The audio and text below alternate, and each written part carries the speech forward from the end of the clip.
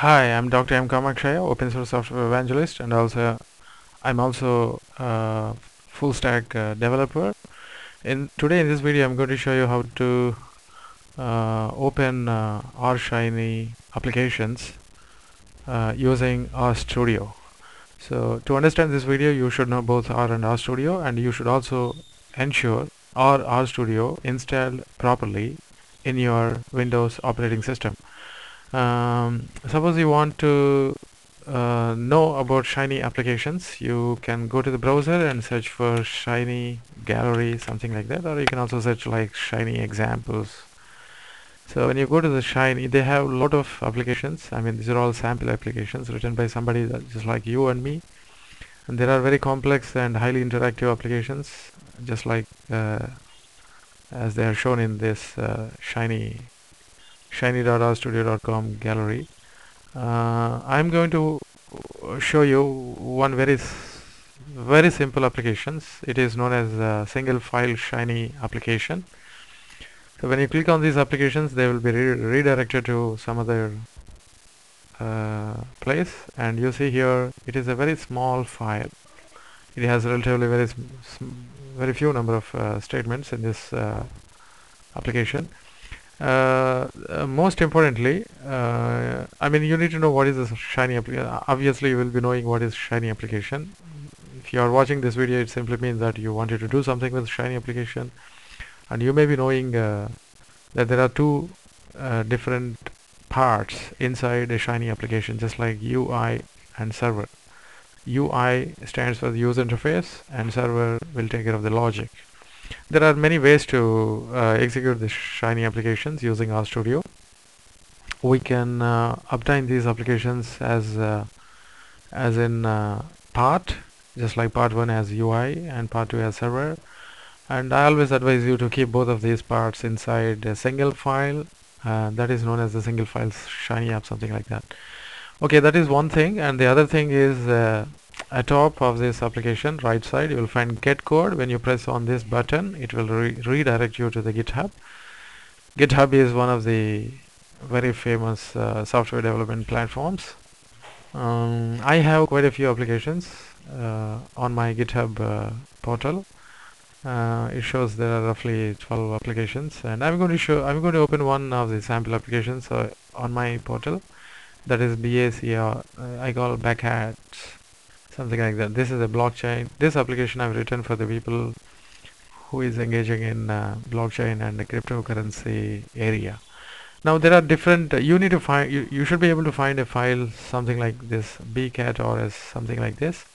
This is the file which we need in order to open, in order to use this application.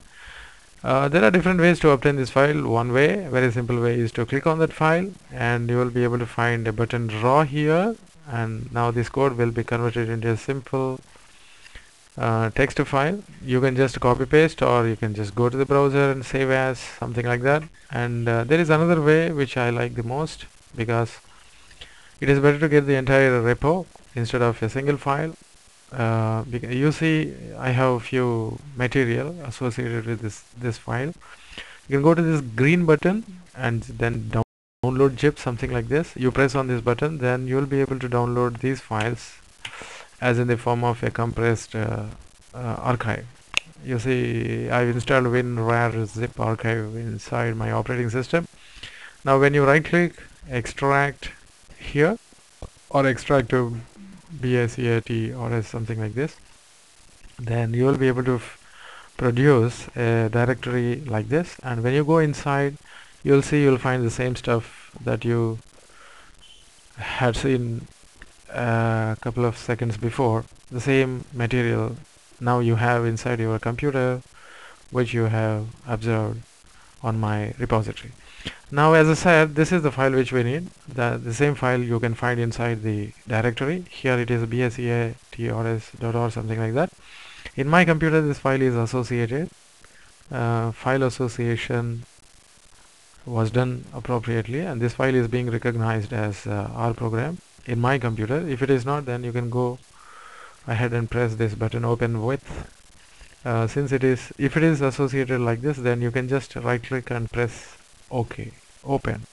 Now this file will be opened inside RStudio, just like this. This is a script file which we need to execute.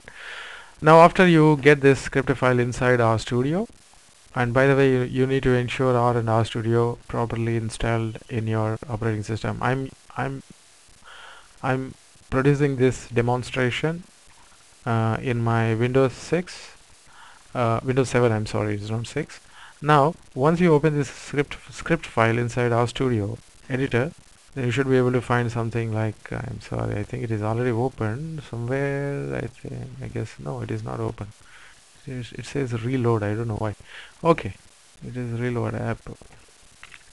Now let me. Okay, anyway, this is not the way it looks like. Let me again close this and open. I'll show you how to open the file. Also, go to the same directory where your file is available. Then your file gets open like this. Yeah, you should be able to find a button like this, run app. Then press on this.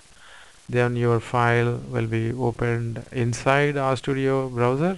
I don't know, there is something wrong with my computer.